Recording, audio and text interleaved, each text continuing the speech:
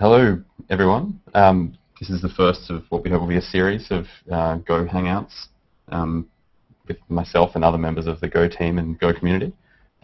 We asked a couple of days ago some people to post questions on the Go Programming Language Plus page, and we got a really nice response and a good list of questions. And we've invited some of the people who asked those questions to join us. I should introduce myself. I'm Andrew Gerrand, and this is... Hi, I'm Brad Fitzpatrick. We both work on Go. Yeah. And with us at the moment we have Christoph Hack, who's one of the questioners, and he had several questions. So I guess best thing is just to get straight into it. Sure. Christoph, do you want to ask your questions rather than us reading them out? Yeah, okay. My primary interest is the development of concurrent systems, and yeah, I especially like the changes from Dimitri, and yeah, I would like to see more concurrent data structures. So, what kind of concurrent data structures? Yeah, for example, there's a change set from Dimitri which introduces a swing.counter, and yeah, I would like to know what's happened to this CL, for example. I think that one came pretty late, right before Go 1 came out. So I think that one was just held until things settled down. I don't think it was shot down or anything, was it? No, it was really just too late to be adding to the API at that stage. I think it was only in like January or February that it was sent in. And was that one of the ones that you could do as a normal package, or did it require any changes to the runtime? It requires changes to the runtime because it holds some variables into stored in the host thread as a. Okay, yeah, I imagine a lot of these ones that came really late towards the end of Go 1 will be discussed again, but right now we're just kind of relaxing and letting people use the language and trying to not change things a lot. So. Yeah, I mean, for the past couple of years we've been adding things at a kind of furious pace, and now it's kind of a time to sit back and play with what we've got. So I think there'll be a time to reconsider stuff like that, but it's probably won't be for a while. That said, Dimitri is still going crazy working on Go internals, so yeah, he hasn't gone away. He's still quite busy. But do you think there will be one day where Go gets a good package with a lot of concurrent stuff, like java.utils.concurrent, for example? I think that if there's a need for it, if like people in the community see a need for it, it will be difficult to resist. Particularly because it's an open source language and people can just patch in their own runtimes and stuff if that's what they really want to do. I don't imagine we'll get like a gigantic package of every concurrent data structure, but hopefully we have the right atomic primitives that other people could publish their own, like, you know, concurrent maps and all that sort of stuff on GitHub, you know, just using the atomic package and Go. At least we'll hopefully get there. If we don't already have, I mean, the atomic package right now already has a fair bit of stuff, so I'm not sure exactly what's missing. You mentioned sync.counter. I don't know what else. So another one of your questions, Christoph, was about become, a become statement. Exactly, yes. Yeah. So it's something that, you know, is kind of interesting. It would be interesting to see how that sort of fit into the language, but I think it's unlikely we'll be making language changes for Go 1.1. I think if we introduce a become, it would be more like at least a year away. You know, language changes tend to have a pretty transformative effect on the way we use the language, even though become is kind of simple concept. Its ramifications could be pretty profound. So I think it'll be a while before we actually look at that properly. Similar answer to the previous one, I guess.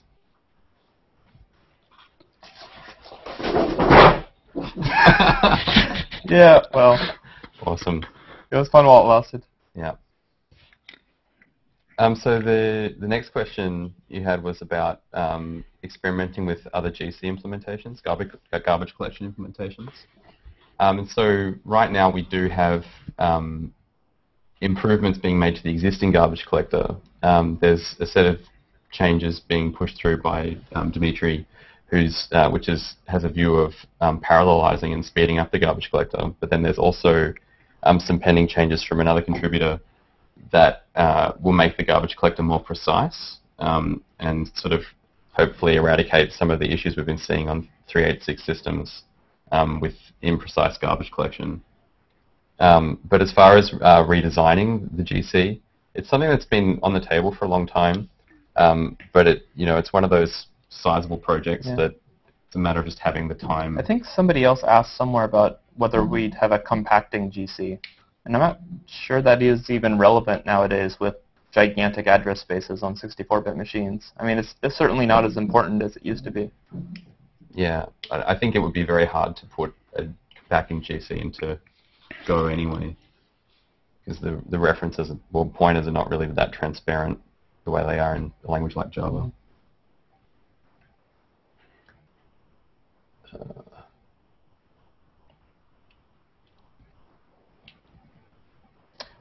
Andrew, why is there only just one article on the Go blog this year?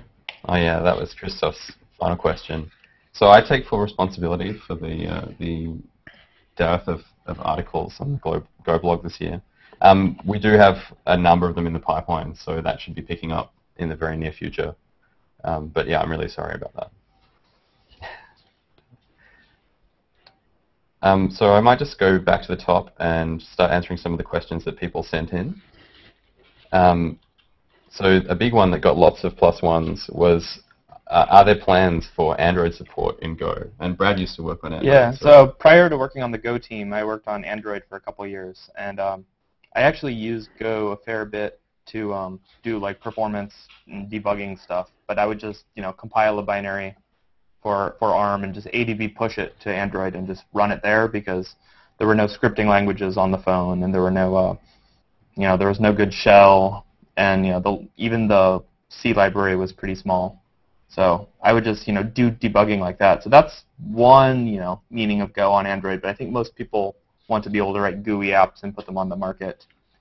And the best way to do that portably is to call into the existing C APIs that Android provides. But those are generally for like full screen games and stuff. And until about a week ago, we couldn't link with C libraries on ARM. But that now works on like Panda boards and stuff, but I'm not sure it works with the Android C libraries yet. So, but even once we had that, then we still wouldn't be able to call into the Java GUI framework on Android, calling all the Java APIs that make buttons and widgets. We'd only be able to do like full screen games. So I don't know. I don't think anyone's working on it. I think if anyone wanted to play around, the best route would be to run like a Go as a child process underneath Dalvik, and then communicate between the two to kind of like run all your logic in in the Go child process, and then have the parent Dalvik process do all the calling into the activity manager and window manager and all that sort of stuff. But yeah, I mean, we're certainly not working on it, but it would be fun if someone did that. Yeah, I mean, even if it is possible, it's just a sizable amount of work to actually get it going. Yeah. Actually, this sort of leads into a later question we had about GUIs and widget toolkits. Where was it? Yeah, so are there any existing libraries or a Go-specific system for building GUIs? And so there are like a lot of wrapper libraries for things like GTK and other like cross-platform toolkits, graphics toolkits. But the most exciting one that I saw recently is John Asmuth has been writing, there's a package called GoWDE, which is like a windowing environment that can open a native window on Windows and OS X and X. And so that's like a cross-platform way of actually drawing to the screen. They also added keyboard and mouse handling and stuff to it. Yeah. And then on top of that, he has a thing called UIK, which is a Go UI kit, which is still in early days. But from my limited playing with it, it has a pretty nice API that uses a lot of Go's concurrency features, so you receive events on channels and things like that. And it looks like a pretty nice way to start writing graphic stuff. So I'm pretty excited by that. I knew it was only a matter of time before somebody started writing an idiomatic UI toolkit for Go. But I think that GUIs are one of the sort of toughest things in terms of the amount of code that you write to put together. So it'll be a little while before it's really mature, I think.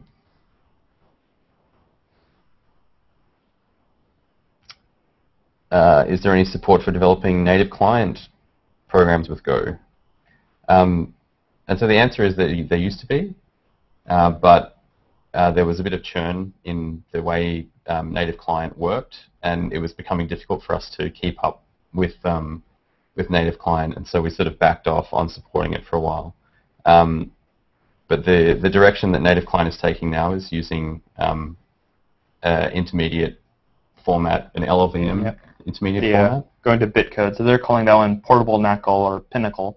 And I think, I mean, the impression I get is that Chrome right now supports Pinnacle, but only for web store apps and only for x86, but not for the whole web. And I think it won't be enabled until Pinnacle is ready. And then the browser will like convert the LLVM bitcode to one of the other three native client variants, whether that's 32-bit, 64-bit, x86, or ARM.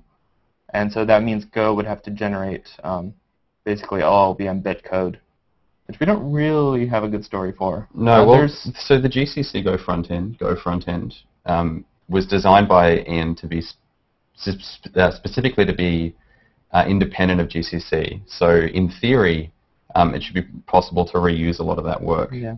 On LLVM, but I don't know if there's split stack support in LLVM. And the garbage collector story on LLVM I've also heard concerns about. Yeah.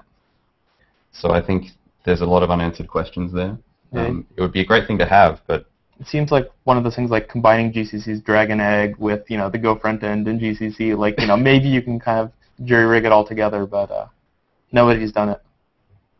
Yeah, we were actually discussing maybe a faster path to getting Go running in a web browser would be to use what is it, Fabrice Bellard's JavaScript x86 emulator. Yeah, we tried that. We tried building a 386 binary and UU encoding it and pushing it to that JavaScript on Linux JavaScript thing, and it died with illegal instruction, and we didn't get we didn't debug enough to figure out what instruction JavaScript was failing on an x86. But I mean that's pretty interesting. I mean it's pretty fast for what it is. Yeah. But probably not fast enough to make it actually worth using.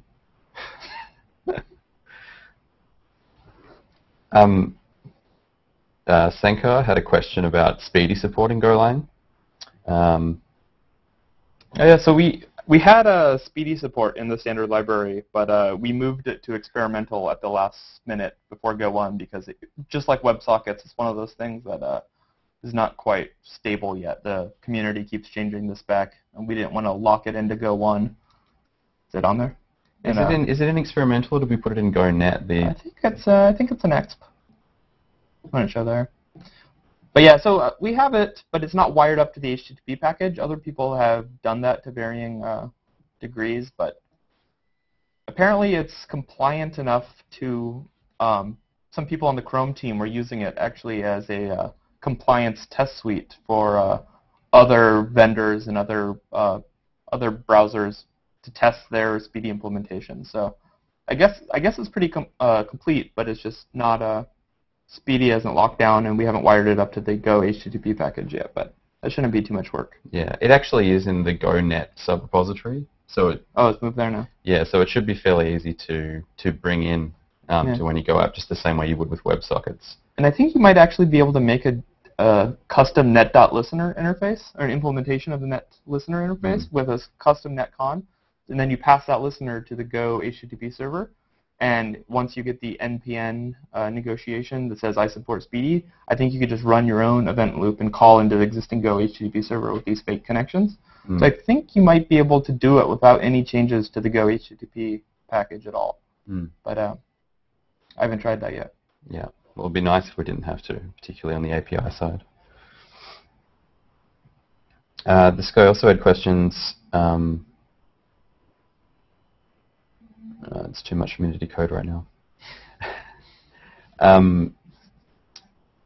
Alexander Surma was asking about how you lay out a project which is not pure Go to work well with the Go tool. So this is actually pretty interesting because Camly Store, the project that Brad's building, a kind of addressable storage system, is not just a Go endeavor.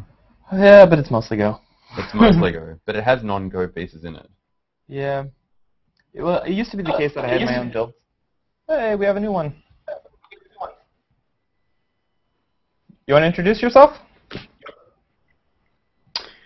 Sure thing. Can you hear me? Yes. Great. I'm on a mobile phone, so the connection is not great. Seems great. Awesome. My name is Alexander Yngling. I live in Sweden, in Stockholm. Been doing some... I had a question, actually. Sure. Posted on the thread about... One was on Android, which seemed to be a popular question. And the other was about safety-critical real-time programming. Yeah. So we just talked... I'm sorry, go ahead. We just talked quite a bit about Android. But right. you can, you can watch that on the recording. But do you want to just tell us more about what you want to know about safety stuff? Well, I was thinking, basically, I'm currently doing a PhD here in Stockholm at the Royal Institute of Technology here. Before then, I worked in England on basically some work on unmanned aerial vehicles, which we wanted to certify to a civilian standard. So there's a DO 178B standard, a safety critical standard. And basically, the work was either done in C or in Ada. Basically, there's a company called BAE Systems that mostly focus on Ada, and the other companies use C. I've loved C. I've been programming for quite a while. But with Go, I must say I love the comment that Go is the next C from the people who didn't give us C++. So that for me, it was a very nice language to work in. So thank you so much for giving us that. But I would be very interested in the possibility of programming hard safety critical real time in C. In Go. But the garbage collector is an issue, of course. That won't work. So I was just wondering whether you had thought about possibly turning that off and letting us have other mechanisms for doing hard real-time development? I mean, it's certainly not a goal of the project. I mean, you can go in and hack it up to turn it off yourself, but then you're on your own. I mean, so it's not really recommended.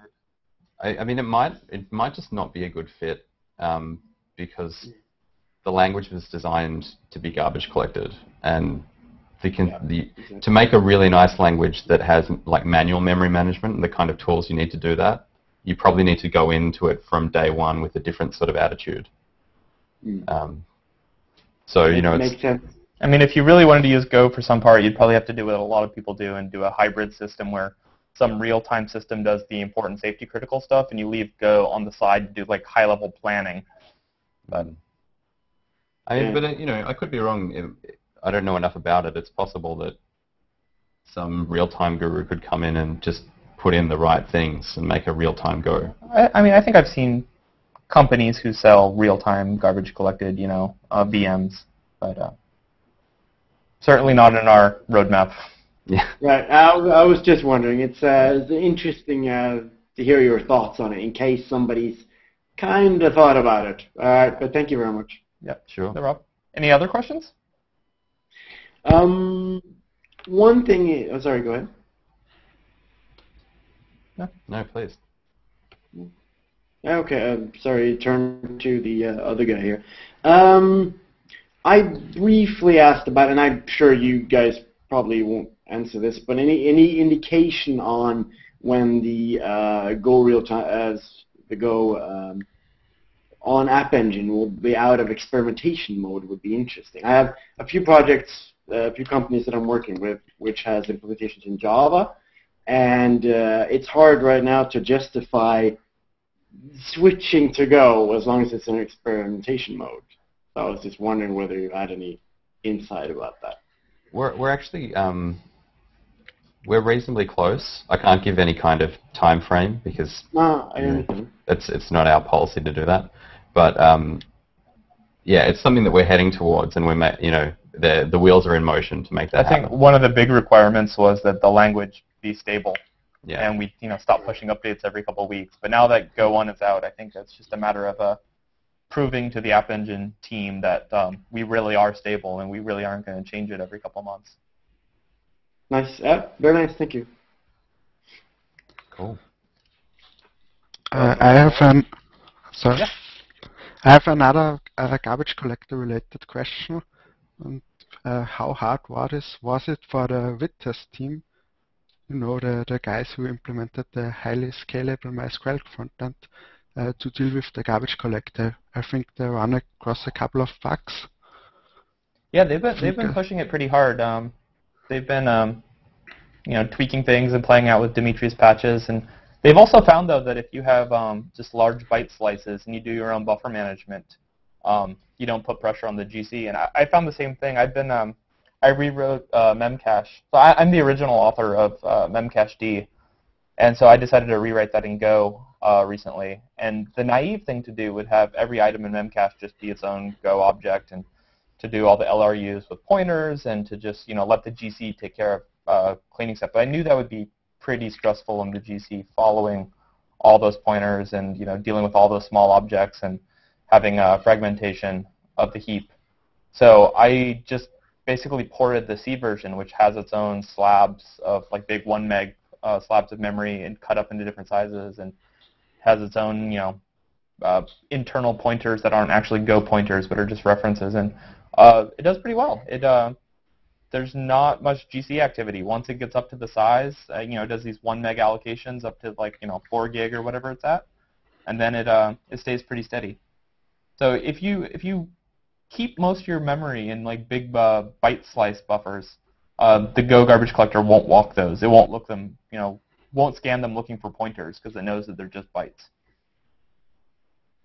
So I think Vitess does a lot of those tricks as well.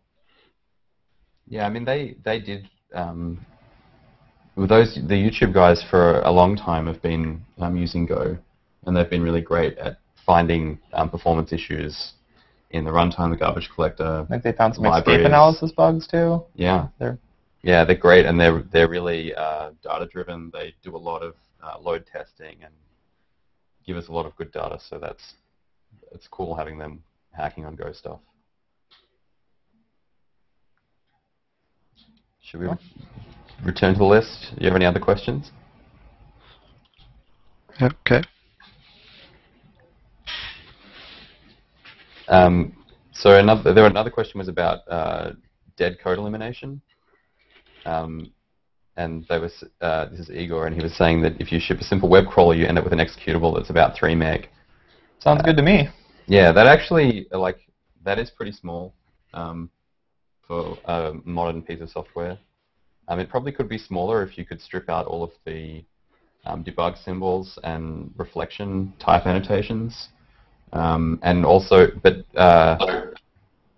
I think a big part of the issue people have with the size of Go binaries is a lack of perspective. I mean, if you statically link a Hello World C program against libc, it's at least 750K. Especially once you include all of ICU and all the Unicode tables. Yeah. So people don't realize that they import the fumped package and the fumped.printf hello world. What they're also pulling in there is all the Unicode tables and everything that's in fumped. And you might argue that you don't need it just for the ASCII string hello world, but any program that does anything halfway interesting all of a sudden starts dealing with Unicode and dealing with this case thing. So yeah, I mean, even a simple Hello World program, the amount of mechanism there is in there to do interesting things is pretty huge. But the what people don't realize is that if you say funct print something, it's only at runtime that the program knows which code path it's going to actually use. So it's very difficult to do static code elimination of, say, Unicode stuff if you didn't print any Unicode. Before the program runs, it doesn't know it's not going to print any Unicode. So I'm actually, one of the things that drew me to Go originally was that it was so easy to deploy. I would, compile it and I would get the static binary that didn't even use libc, and I knew that like I could just copy that binary around in my servers and it would just work. It didn't matter what version of libc or like zlib or random, I don't know. There was no versioning problem because I just had this binary that worked. And so I don't care if it's 3 meg or 100 meg. Compared to the size of my hard drives, it's this easily deployable binary. And even my biggest project, I think, makes a 24 meg binary. And that is a ton of code. So I think that's awesome. yeah, and like, for example, I recently gave a talk at Tumblr in New York, and just before the talk, I was told that I needed to use a computer that wasn't mine. And if I'd been about to present in another language, which required me to have an elaborate setup to install various libraries and all that kind of stuff, because it's all dynamically linked, I would have panicked. But instead, I just FCP'd all my binaries over to the new machine and just ran them. And it was not an issue. It just worked perfectly. It's cool. So, there are benefits too.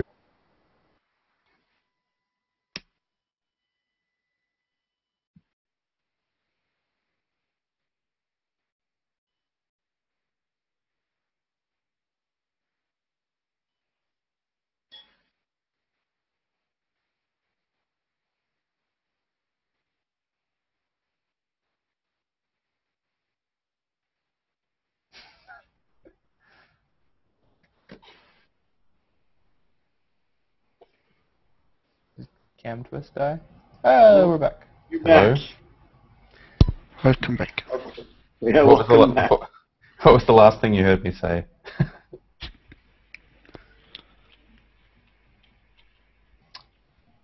You're talking about Tumblr. Can you hear us? Yeah, we can hear you. Okay, great. Computers. Yeah, computers are awesome. Igor also asked about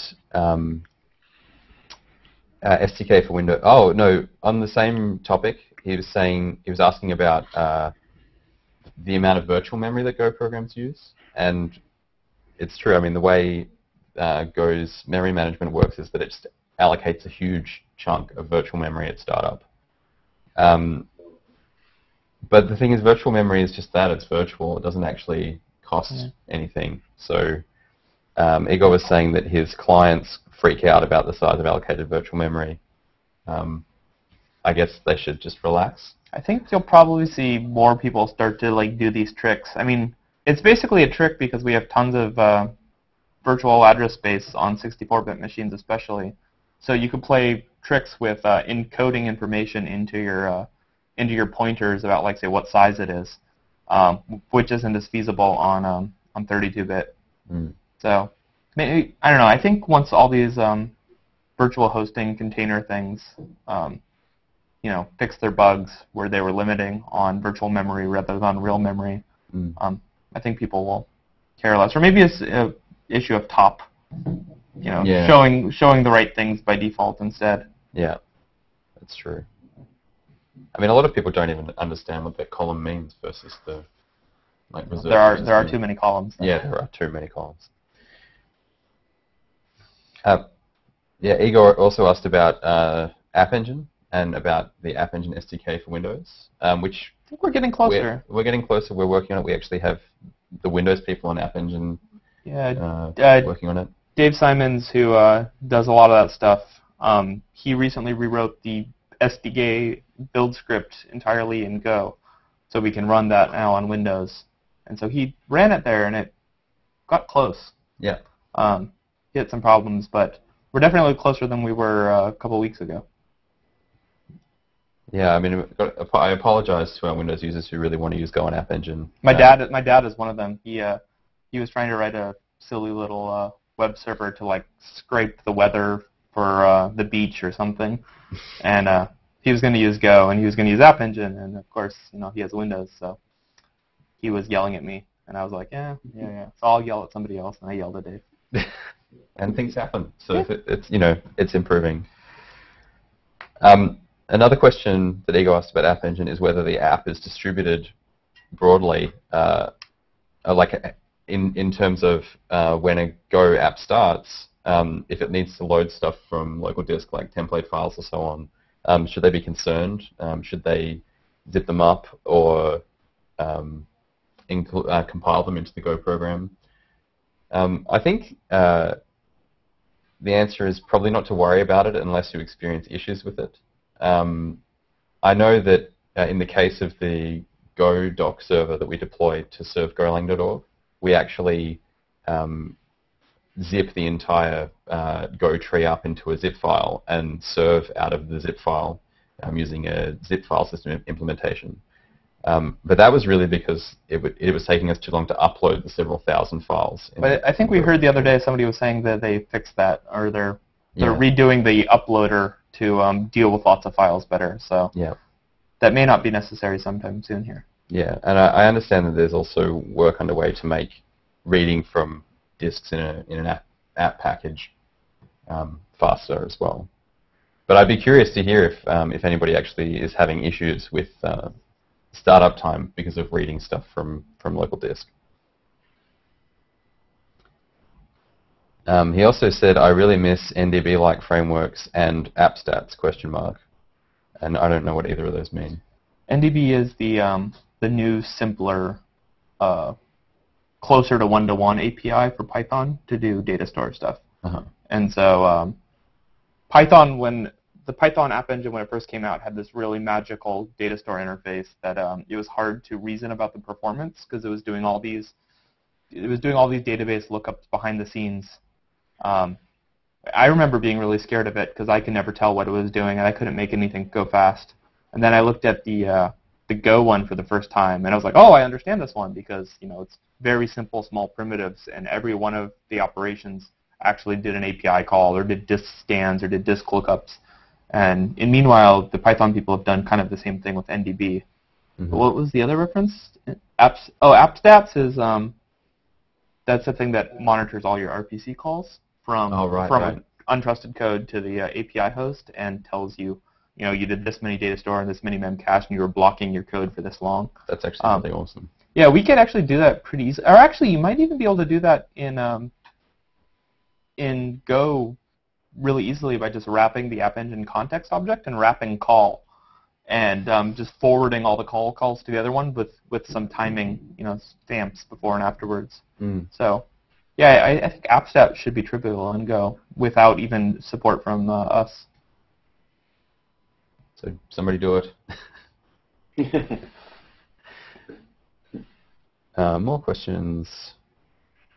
So Paul Coyle wanted to hear about concrete examples related to testing code that uses channels and testing with respect to Go routines in general. Yeah, so I have a lot of code that uses channels and Go routines, and I find it quite testable. You can do things like if you need to if you want to test a race condition between Go routines and locking, you could always insert a dummy variable in your package that's lowercase, and it's just called pause here blah blah, and it's a variable, but of type func, some nil-adic func, and in your code path where you want to catch a race, you call it, which does nothing in reality, but then in your test code, you change that variable to wait on a channel. And then you could send a channel to that code. So you could force that code to block until you want the code to proceed. So I can force my code to race in every which way. I don't know. I actually find testing in Go the easiest of any language I've worked on. With channels, testing code that uses channels is great. You give it the channel and you send it the values and read the expected values. I don't know what's hard about that part. There's an interesting thread on Go Nuts. Recently started by Petar Maimunkov about sort of black box testing of software that uses Go routines and channels, but that has some real-time properties. He cared about faking time as well, and so you can inject your own clock and stuff, and don't use time.now or time.sleep. Have your own kind of time interface that has things like sleep and yeah. Yeah, it's an interesting thread, and there's some code in it too, so worth checking out. Next question. So I don't know if I'll be able to answer this, but the Sego, this is a Sego question from Wilson, which is, what's the recommended or safest way to invoke a Go function from a C callback running on a different thread? I think you can only call a Go function from C if that C function was originally called from Go. Yeah, I don't know true. if it's asking something else. Yeah. So. So I mean that is the recommended and only way, and that way is safe. Yeah, and I think when you call into Sego, it locks the thread that you're on, right? Yeah. Yeah. So I guess yeah, that's it. There's examples in the Go source tree about how to do this. It's in Sego testing callback.go and callback.c that shows examples of this. So you can look there. And now it's about 9:45 now, so I think we started about 10 past, so we should probably wrap things up. Cool.